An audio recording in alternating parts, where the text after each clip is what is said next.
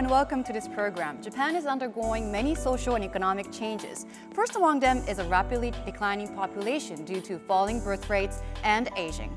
This two-part series looks at how the country is planning to move forward and sustain economic growth by drawing on the maximum potential of working women, senior citizens, and foreigners. These solutions could serve as examples for other advanced countries around the world that face the same social changes. This first episode describes the present situation of major changes in working conditions for women, as well as tasks for the future. Today we have two special guests joining our program. Hello, gentlemen. Let me first introduce Jesper Cole, who has been researching and investing in Japan since 1985 and works as chief economist. And then Nicholas Benish.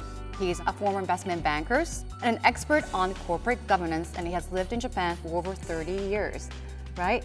So as far as I know, you two have been living in Japan for over 30 years, have long experiences professionally, and as you have family in Japan. Yes. So to get to the bottom of the story, I would like to ask your general impression of Japanese working women. Yes, Look, from an economist perspective, Japanese women are a greatly underutilized asset. And that is the case both in terms of quantity as well as in terms of quality. So quantitatively, raising the participation rates as well as qualitatively giving greater job responsibility to females could easily raise Japan's GDP by 1.5 percentage points every year. Now, most women, a lot of women at the age of having the first child think, would I like to come back to my job, to my present job? And they may not do it, but they think a lot more about it than they did in the past when it was not expected. Now then, let's take a look at some measures taken by companies to deal with workplace situations and promote the new style of Japanese working woman. Shiseido's business operates in about 120 countries and regions and deals mainly with cosmetics products. This is a company where many female employees play active roles. This is Mikiko Soejima. She's a chief beauty officer. She's amassed experience at the front line of sales and business transactions. My confidence is based on hands-on experience working at sales sites, like shops. I have experienced a variety of situations, but after all, the most important experience has been direct contact with customers. Ms. Soejima started working for Shiseido after she graduated from high school. Her work as a beauty consultant on the shop floor was very impressive, and she was promoted to executive officer. When I entered this company, Shiseido was still a male-dominated environment. In those days, most female workers quit when they got married and had children.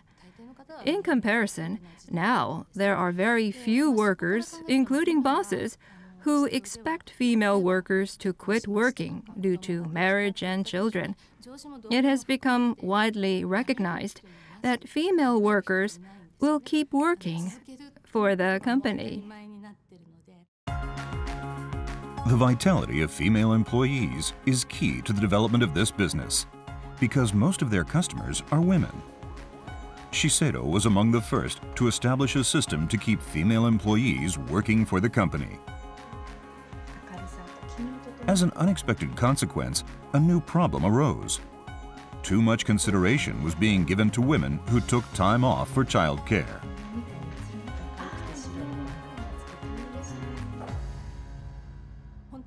When a female employee needed time off for childcare, she was exempted from working evenings as well as on weekends and holidays. However, we have more customers on evenings and weekends. So, exemption from these peak times means workers lose opportunities to get experience, to build their skills and grow. We decided to interview each worker who was exempted from nights or weekends to see if she would benefit from family or childcare facilities. Then we moved ahead by considering work exemptions on an employee-to-employee basis. Shiseido has propelled women into the working environment. The company's attitude was highly regarded, and Shiseido was awarded the Cabinet Office's first Ministerial Award for Women Empowering Companies 2014. As of January 2017, 30% of all domestic managers were female. Shiseido is creating an organized climate for female leaders to achieve success. I think at Shiseido, there is an environment that allows me to keep working during the period of child raising, which I like a lot. Since the reformation, there is also an improved environment where women can build their careers while taking care of children. I believe this working environment is a place where we women can keep succeeding.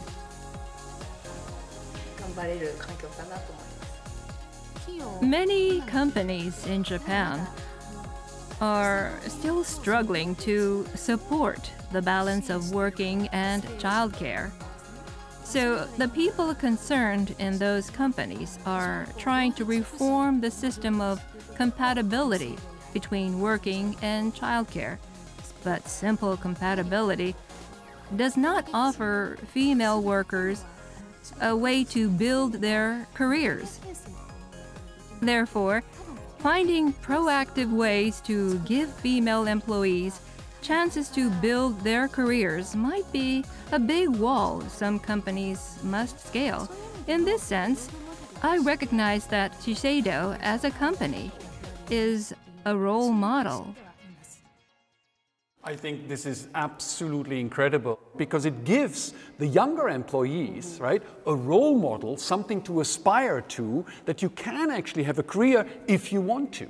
Right. You know, in the past, one of the issues here in Japan is that most women felt, I don't think Japanese women are particularly strong in feeling a high sense of responsibility to being a homemaker once they get married and they have a child, and they have a high standard for that, and it was felt that a sort of this self-imposed sense of duty that your job as a homemaker was to set up what they even say in Japanese was an aircraft carrier for your husband to come home to. He was the fighter pilot who was out fighting all the time, came in for a quick pit stop, and then went out for another battle.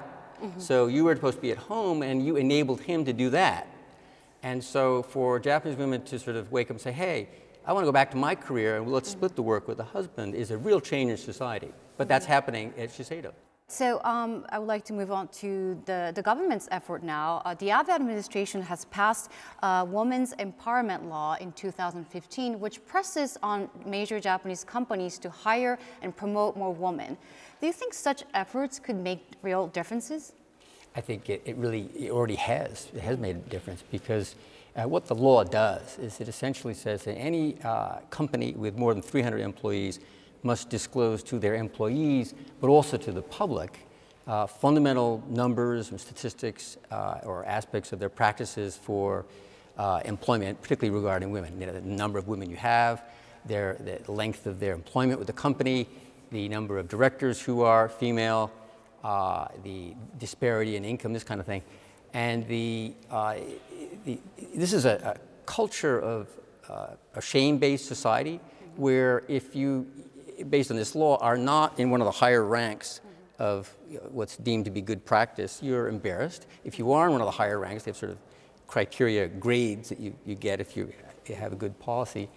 You're more eligible for government procurement or subsidies and that sort of thing. And so not being in those higher ranks in terms of the grading is embarrassing to companies and is leading them to consider, which the law requires, improving their action plans for utilizing women more in their workforce.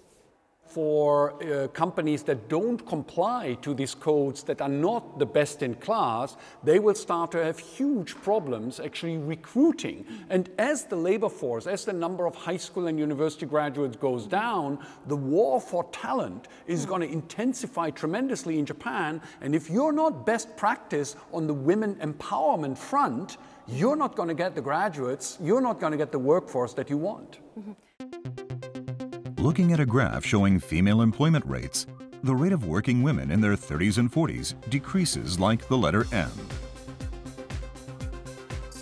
In recent years, however, Japan's female employment rate has gradually been increasing, and finally, in 2015, reached 71.1% and surpassed that of the United States.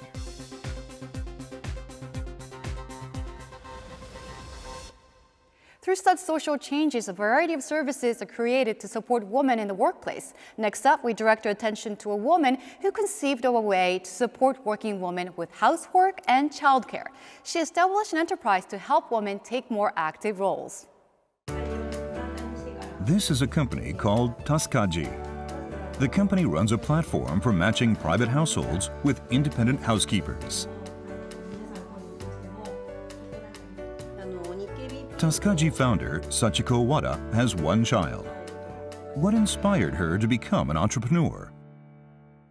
There weren't enough people to do housework in our family because both my husband and I were working. At that time, I learned that we could make a contract with an individual housekeeper on our own. I found a very nice worker on the internet, and our lives totally changed. I wanted to share this experience with families that were having trouble with housework because both husbands and wives were working. That was the opportunity to provide this service. In Japan, there's a strong belief that housework is supposed to be done by wives. And many women tend to feel guilty asking for outside help with housework. Ms. Wada found an angle to ease that reluctance. When I first undertook the enterprise of offering this service, I asked many foreigners to register themselves, since many of them could speak good English. I thought that the added value for client families would be the cross-cultural experiences that these foreign workers would provide, such as English conversation with the children and foreign foods. I wanted to help women get over their feelings of guilt in outsourcing housework by changing their viewpoint to see that it is a good thing for their children's education. I wanted people to see it as finding partners without the need to feel guilty. Ms. Wada coined the name Tasukaji to give her housekeepers a friendly image. There are two popular appeals for users. It's easy to make a booking using the internet. And reviews of Tasukaji workers are included in the site, so users can select a housekeeper who most appeals to them. This family has 3 children, and both parents are working. They first started using the Tasukaji service 1.5 years ago. I felt so relieved when I asked for help with housework about once a week. Even though it's just work, the relationship with people is very important, and the person I asked had a very good personality. She not only helped with housework, but also cared for my children and spoke English with them. I really enjoyed having those extra services provided. The Tasukaji fees start from about $13 US per hour. The charges are affordable for ordinary families. As the rating of a Tasukaji worker goes up, however, the fee increases. Under this system, Tasukaji workers can fulfill their ambitions and gain a sense of self-fulfillment. It's very good that I can work at my own pace. I feel touched when reading their review comments. As I read the reviews with my own child, I tell him, "Look, Mom finally found a way to help people." The number of Taskaji users rose to 8,000 2 years after the services were first offered. And there are now 400 registered Taskaji workers. I believe one of its many merits is that it encourages women to be more positive toward their work by relieving them from the responsibility of housework. Women will improve their skills and build their careers as they are released from the burden of housework. I'd like to create a society where people who have problems with housework can be fully supported by the people around them, including Taskaji workers. If Taskaji could be a part of that, it would be great. You know, I can personally really relate to this new business because up until now, I've always felt that I'm rather westernized Japanese. But it is the time when I went back to work when my daughter turned 7-month-old. And I was a working mom, taking care of my child, and had to clean up the entire house after I came home over the weekends. And then I was so exhausted.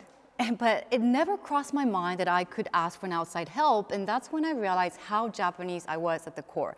This sense of guilt that Japanese working moms feel to ask for help.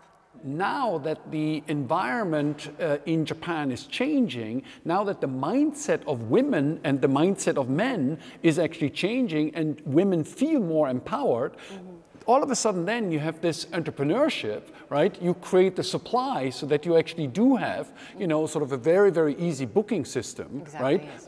And there's full transparency on the whole thing, and you know, it's a virtuous cycle that is coming into play. Yeah, the changes are very great in the context of the last few years. My daughter is using services like this. Okay. She's Japanese, mainly.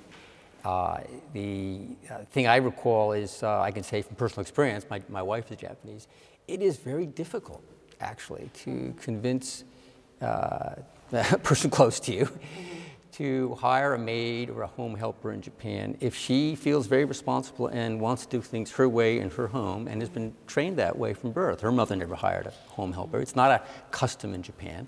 So we're talking about a major cultural change taking place here that, as Jesper says, requires not only the attitudes of men, but of women themselves, that it's okay to think this way, to do this. Next up, many heavy industry companies that deal with electric power or railway vehicles have a strong male image. Some of them are trying to shatter the glass ceiling by appointing women as senior managers and directors. Among those women, we focus on one who became the first female director in the company's history. This is Hitachi Limited. Hitachi Limited was established in 1910 and has a 107-year history as a global heavy industry manufacturer. Yukiko Araki was Hitachi's first female executive. Ms. Araki started working in central government after she graduated from university. She was the first member of the ministry to be granted childcare leave and built her career as she raised 2 children. After 30 years working in government, she started working for Hitachi Limited in 2012. When my children were young, it would have been difficult to try to do everything by myself. First, my husband helped me, and then my parents, as well as my sister and my neighbors. Then, when my children started going to school, other kids' mothers offered to help me. It's like everybody I knew helped me to get where I am today. Ms. Araki says that women's success is indispensable for a business's global development and ability to take a place among the world's leading enterprises.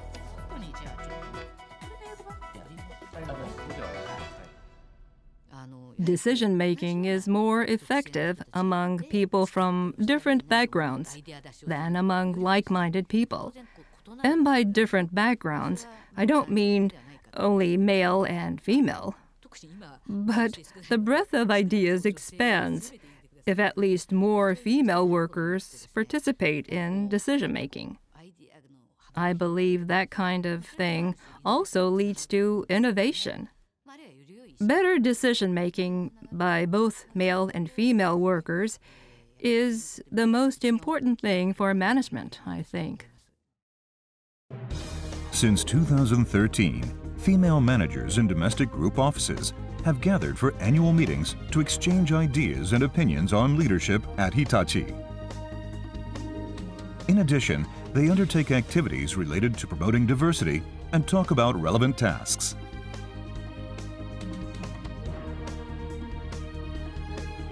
Satoko Fujimori is director of the Information Systems Division. How does she feel about Hitachi's activities?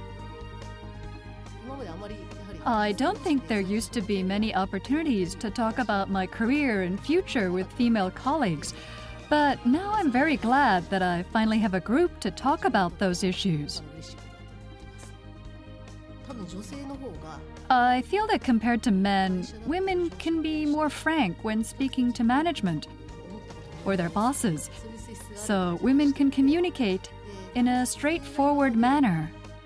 It's easier for them to speak out. At Hitachi, our goal is to reach 1,000 female executives by 2020. Since that goal was set, it seems that many employees are wondering whether it is possible to reach it. I can actually feel that more and more people come to recognize that it is very natural to appoint women to more responsible positions. It is because management has strived towards a concrete goal. I think we'll make it. So that was the case of Hitachi, one of Japan's leading industrial conglomerates, incorporating more women into their core part of businesses as well as higher up in their company. What is your take on their move?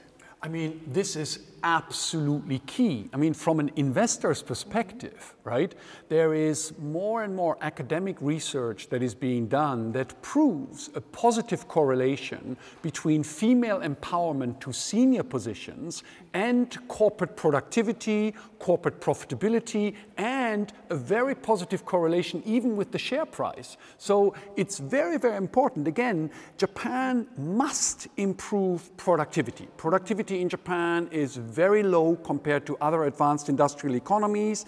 By increasing diversity, by empowering females, empirically, the probability of Japan's productivity going up, the return on equity, the return on assets actually increasing, that probability improves very, very strongly. So empowering women, encouraging them to break through the glass ceiling, that's how Japan is going to become an economic powerhouse in the future.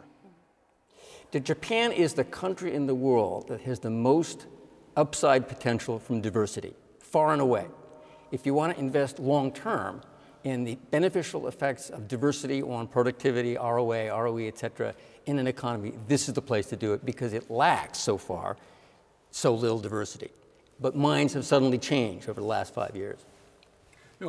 Look, I mean, the fact that you're behind always gives you great upside potential here. At the same time, of course, everybody knows this around all the global competitors. So it's the race, the competitive race globally is a very vicious one. Right. In the case of Japan, what matters is success models, I mean, just pursuing diversity for diversity's sake is not going to get you anywhere. And the Japanese are very empirical, right? They observe very, very carefully. Right. Now that we've got some leading Japanese companies, actually having diverse board of directors, and those companies over the next couple of years, as they begin to differentiate themselves, to pull ahead of the competition, the other companies are going to follow and say, well, maybe part of the reason is that they are not male-dominated, escalator success type companies, but they're actually diverse companies that empower individuals, whether they're foreigners, whether they're women,